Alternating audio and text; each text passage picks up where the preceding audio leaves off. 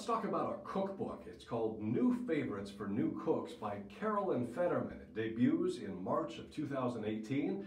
It is a fantastic beginner's cookbook designed for students who don't have much or any experience in the home kitchen. It starts with great photography and eye-catching graphics. New Favorites for New Cooks delivers a basic course in getting started in the kitchen. Recipes are categorized by time of day: breakfast, lunch, after-school snacks, drinks, and dinner, and of course, sweets and treats.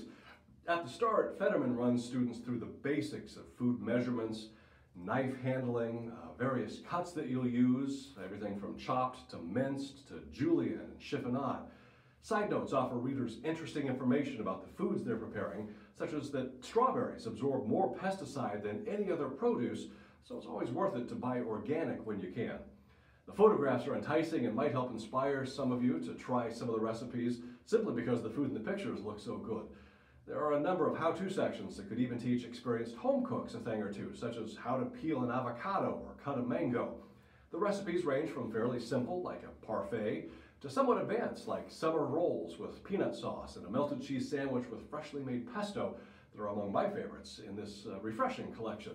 It is a wonderful cookbook I highly recommend that all students check out.